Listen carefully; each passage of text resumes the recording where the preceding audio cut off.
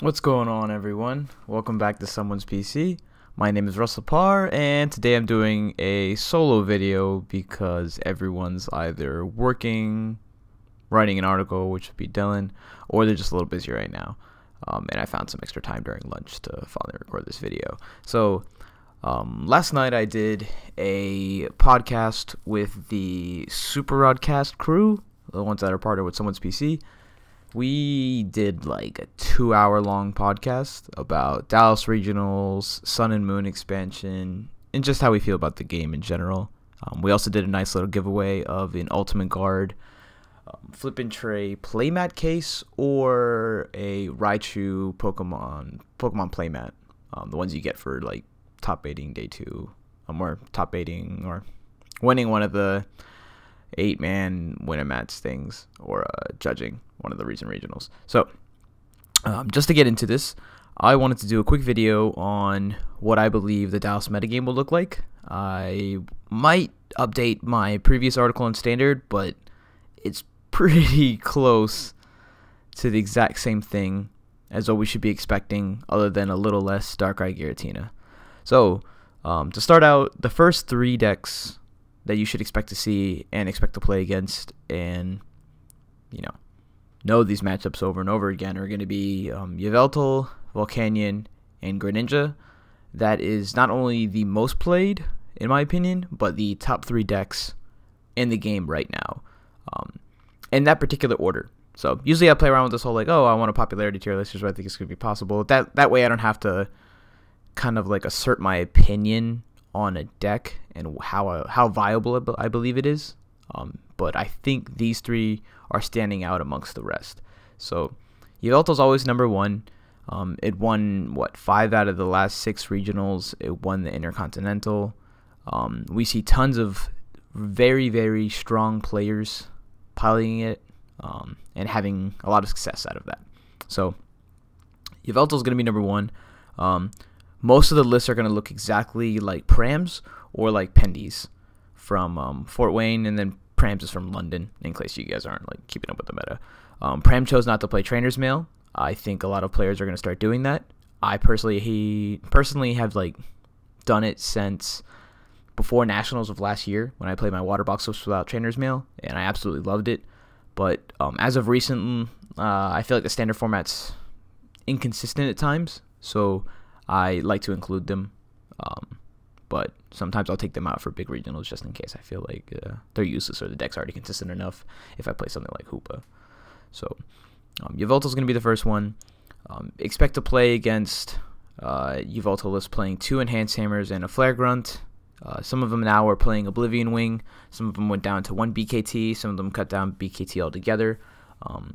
There's like a big, huge discussion on Burbank and Hayfonte in the past couple days where people are like, oh, Yveltal BKT is still good, but it sucks in the mirror match. Some people said it's amazing in the mirror match, and others disagreed, back and forth. I think the way Flare Grunt and Enhanced Hammer has been integrated into the meta kind of makes BKT a risky Pokemon to attach your energy to. So if your opponent doesn't draw either of those cards, your BKT's running them over unless they opened Yveltal EX and they went first and attached an energy to it. At that point, your BKT is kind of useless. So it's like a trade back and forth. I think the Yveltal mirror match is very, very skillful, and when both players hit their max elixir, you can have a strong game with tons of interaction involved, especially around Garbodor and Parallel City and Fighting Fury Belt. Garbodor shutting off BKT, enabling everyone to play Fighting Fury Belt, or if like you make a pro play on your opponent and then you lock them down with a Garbodor, thinking that they're that like all their Fighting Fury Belts are gonna be safe from BKT abilities going down, so they start retreating with heavy damage on them. Then you like bench a 4th Pokemon, Parallel City away your own Garbodor, putting your BKTs back online, and then switching into a BKT and like taking a knockout or 4 prize turn off of that. I've done that a couple times with my opponent. And I'm pretty positive Pram, Pendy, and everyone that's sees success with Yveltal have done something similar too. I mean, it's just a cute play to do, and pretty dirty play while you think about it. So I think you should be prepared for lists like that. Flare Grunt is an amazing card. Super balanced because it's a supporter, but it definitely helps the mirror match when you go against a player that's inexperienced or they don't know how to attach their energy correctly. So yeah, Yveltal's gonna be number 1 list, number 1 in the format, yada yada yada. It handles everything. Number 2 is gonna be Volcanion. I personally don't want to play Volcanion, nor do I ever think I will, just because of 1, how linear it is, and 2, I don't like fighting an uphill battle with it against Garbodor. A lot of experience and good Volcanion players will disagree or think that, like, Garbodor is not that bad, etc., etc. I just don't seem to have much success with it in testing outside of like the matchups where they didn't get a Garbodor online, or my opponent has a mediocre hand and I just run them over with Volcanion. But it's very, very consistent, which is why it's showing up in all these League Cups. So Volcanion's strong. Most of their lists are going to look similar to Ahmed's, who's including a Dragonite and Parallel City in their deck, just so they can regulate their opponent's bench size, and Dragonite allows you to recoup resources that you Parallel City away. Shaman, Hoopa, etc. So that way when you get end to like 2 or 3, you can just recover back online. So I think look at his list, test with his list, or test against it if you want to see ideally what she'll be playing against with Volcanion. Third would be Greninja. People like Greninja. Europeans like it a lot more, but I think some Americans have started to see how strong it is. I think Yveltal beats it 55-45 with a Garbodor. I don't give it a heavy advantage, but if the Greninja player draws somewhat slow in the beginning and the Yveltal player is drawing mediocre, they just kind of run them over. We saw that time and time again on stream for London, when like game 1 will go fine, game 2 the Greninja player finally draws somewhat decent, Bursting Balloons start to take a toll against the Yveltal EX, and then they kind of run away with it even when their opponent has a Garbodor online. And then game 3 they open a lone Froakie and get donked in time. So like they only have 4 turns to do it and they just get donked anyway. I think that's the reason Greninja is third in the top tier list, is its inconsistencies. Because 1, it's an evolution deck, and 2, you don't have the survivability like the other decks do. I mean, at least if you open Yveltal EX and you're dead drawing, you ideally get a turn out of it. Instead of open a lone Froakie, you didn't get a dive ball. You end into nothing else, and then you just lose. So, Greninja's number 3. I don't expect Greninja to win the tournament. I don't expect Volcanion to win the tournament. I expect Yveltal to win the tournament, or a deck that directly beats Yveltal. But, yeah, you should expect to see Greninja and Volcanion to the tournament somehow. Volcanion will take top spots, though. At least 1 or 2 will make top 8, at the very least. I kind of want it to win just so everyone could shut up already about it not winning, myself included. So I'm looking forward to that.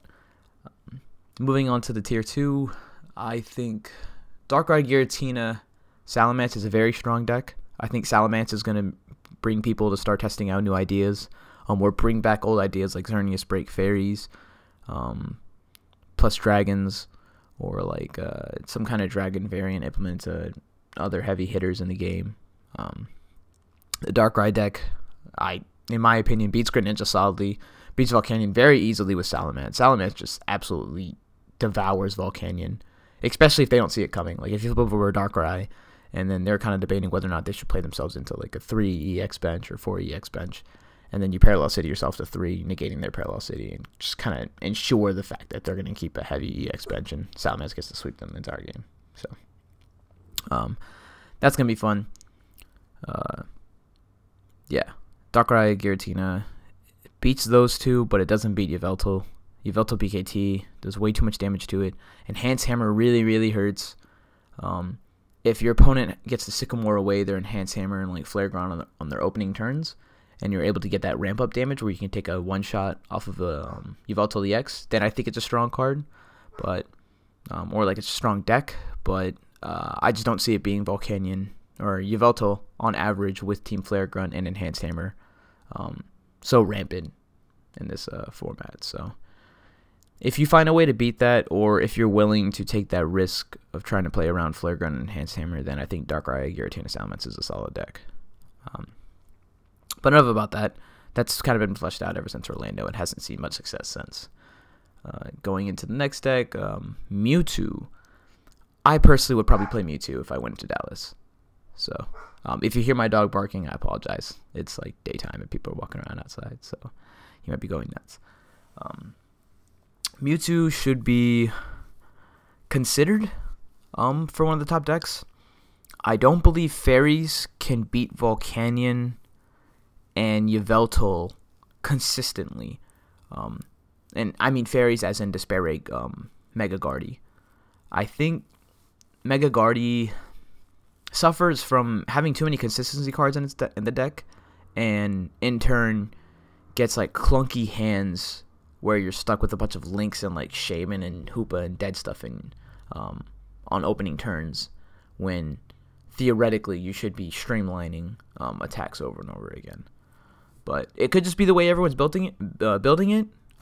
Maybe one or two will make the top 32 cut. Maybe one will even make top 8. But I don't see it successfully taking an entire tournament. Team Flare Grunt hurts it a lot if you're in a scenario where you open your Guardian, you attach to it with an energy, and then they get a turn 1 Flare Grunt on it, and then get to attack with BKT, then they're in a very dominating position, especially when the deck only runs like 2 Mega Turbo. So, I would bank on the fact that Despair Ray isn't that consistent, and then I would just play Mewtwo and say if I run into it, I'll take the loss. Hopefully I just win my first 4 rounds and get to dodge it all day. Since I don't believe the deck beats Yveltal consistently, I think most Yveltal lists will either tie or play their way out of Despair Ray's resistance advantage. And I don't think Despair Ray can beat Volcanion consistently for similar reasons. Like, Volcanion is just so linear, and ever since they started playing Blade of 4 Max Elixir, they're able to turn to Oko, a Gardevoir, and by then you have to see a Hex even to keep up. If they open a baby Volcanion, you're dedicating a little bit of resources to take this one prize, to which they can just fight you with other Volcanion EX, which means you need like string Hex. And for me, I found that it was an issue if my hand ever went stale during the first like 3 turns of the game. So I don't think that Despair Ray is that good of a call, and because of that, I think Mewtwo's going to be strong. There's a couple different Mewtwo lists out there. Mewtwo Metal, which Nicholas played in Europe. He made top 32 or top 16, I don't remember. He lost on his final round to Jay Lesage, who ended up getting second with Yveltal. So shout out to Jay, shout out to Nicholas. They're both homies. Mewtwo's going to be strong. Mewtwo Metal, in my opinion, is not necessary. I don't expect to play that many Fairy decks. Even if you do, they're going to be Fairy, Xerneas Break, or the other Gardevoir that's not the Psychic one. The one that ramps up off of Fairy damage. So I don't think it's necessary to play. I would just kind of take the auto loss and roll with it. The Psychic damage change is going to be very strong. I think that build with Garbodor consistently beats Volcanion, especially if you build it correctly. And then lesson I mentioned on the Super Broadcast was a Fairy, like Mewtwo deck with Fairy energy in it. I personally haven't played it. I haven't tested it. So I don't really have an opinion on it. It just seems like a cute concept. Maybe inconsistent. We'll see from there. Mewtwo's good. I'd probably consider it. I would probably be playing it, just to say that for like the 3rd or 4th time. I don't know. Pidgeot, Jolteon, Garbodor was good in concept. I loved writing my article about it. I loved it in testing. But once everyone started playing this 2 Enhanced Hammer Team Flare Grunt combo, it just eats the deck alive. If they're able to get a Flare Gun Enhanced Hammer turn against you when you don't have a DCE to back it up the following. Like, if you don't have a Lightning DCE to back it up, they can start to make a slow comeback against you. So, again, that's where those decks fall. Like, they have a linear game plan, lock you out, and then stun you off with Pidgeot. With Pidgeot. But now that everyone's playing like less BKT, the energy removal, and the Oblivion Wing, you can slowly poke at the Pidgeot for a 2-hit KO, where the revenge hit off their mirror move won't be too detrimental to your Yveltal game state. Plus, you have Pokemon Center Lady, so if they max potion you and hit you, you can just Pokemon Center Lady back and then hit them with a Y Cyclone and start controlling them from there. So I personally wouldn't play Pidgeot. I think some mega decks might be coming back, Mewtwo being included, Gardevoir being the other one, the energy ramping one. So I think you don't need to worry about Pidgeot at all too much. I think if you're considering playing the Pidgeot Jolteon deck, you have to be aware that Flare Gun's going to body you, and at that point you might as well play a Carbink Energy Keeper and just kind of deal with the fact that they're going to remove your DCE, and I don't know, play like a special charge or something to get the energy back. But I don't think we're going to see too many of those decks. Carbink Zygarde is super slept on. One of my favorite decks in Standard, especially after testing it for like 50 hours. But yeah, the power memory, all cells power, absurd attack, really helps. I wouldn't expect to play that deck at all at the tournament. I think everyone sleeps on it. And it has a tough matchup to Yveltal. I give it like 55-45 to them. And then the Volcanion matchup is about 50-50 depending on how you build your list. I'm going to play a bunch of Silent Labs in mine, so we'll be able to control like their steam ups and stuff that way. Moving on. Gotta kind of look at the other decks. This format's actually pretty diverse, and I'm kind of happy that the top 3 showed itself. But yeah, the top 3 just seems so inconsistent that it makes the deck whack. Scizor, I wouldn't expect to play Scizor. I wouldn't want to play Scizor. This is not his tournament. Volcanion's gonna absolutely be everywhere, and it's gonna get crushed. So definitely don't play that.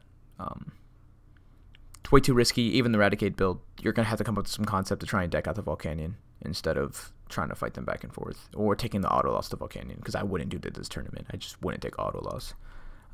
Vespiquen, Zebstrika, I put it in the same boat. It beats Yveltal. That's cool and all. It's the best deck in the format. Blah blah blah blah blah. You can't beat Volcanion consistently. Even if you play Vaporeon, if they regulate your Vaporeon, your Eevee, you're fighting an uphill battle against a deck that can one-shot you with a baby attack, with a non-EX attacker, and that's quite tanky.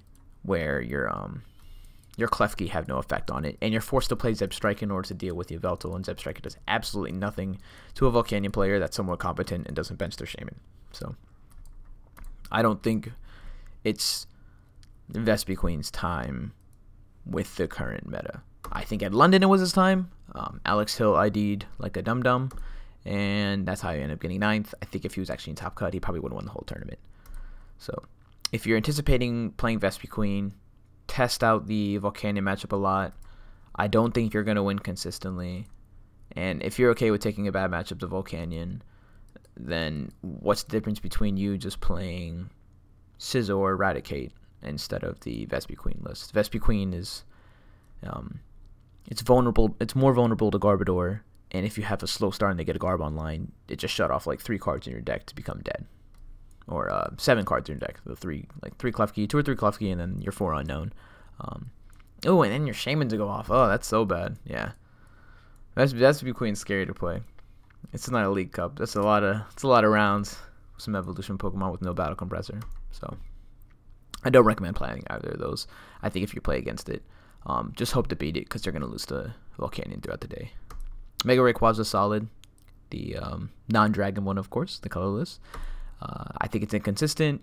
It took a bunch of collateral damage from Parallel City. I say it's solid because it's a deck that can run away with wins when your opponent draws somewhat blah. But I like to think of matchups, scenarios in its game state where I have a decent hand and my opponent has a God draw, and how I can keep up with their God draw and potentially make a comeback. And that doesn't seem likely with Mega Rayquaza. It's more like the other way around. Like I have to draw really, very well, run them over, hope they don't Parallel Cities me, or get a Garbodor online at the same time.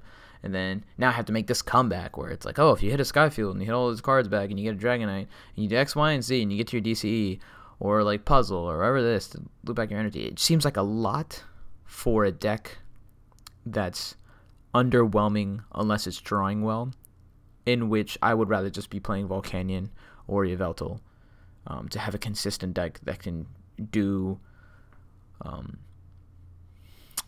that can win and take away, make comeback scenarios in times when I'm drawing somewhat bland.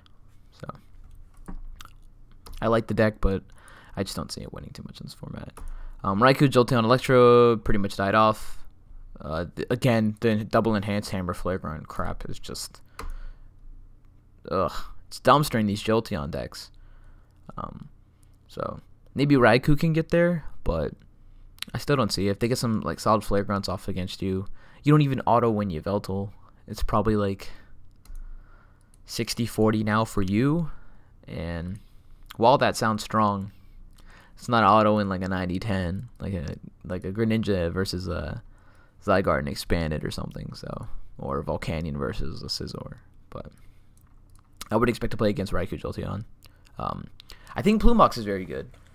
That's definitely a deck that's going to be slept on, not played as much, and takes a good pilot in order to see success with it, which is why Sam Hugh always does so well when he's playing that cancerous piece of crap deck. Piece of crap as in, like, I hate the fact that it exists, and I think it lowers the intelligence of everyone in the game involved. Even the people playing next to you, their intelligence gets lowered because all you're doing is locking someone out of items and hitting them with some stupid attack that, takes them out of the game for no reason. Real dumb. But the deck is good. Easily my tier 2. Not in terms of popularity, but just in terms of like strength of the deck. It draws somewhat weird, and when you draw weird or awkward, you need to have the knowledge and experience to know how to play out of it, which is what I believe Sam has, even though I haven't seen him play, and I just watched his one game on stream at Worlds, which is a whole different format ago, playing against Dylan Trev versus the box. So yeah, if he made it that far and that deep with a Worlds run against a bunch of beast players, then I'll pay my respects, and I think he's definitely a good pilot with it, if not the best with it right now. So I'm trying to think of what's left. That should be most of it.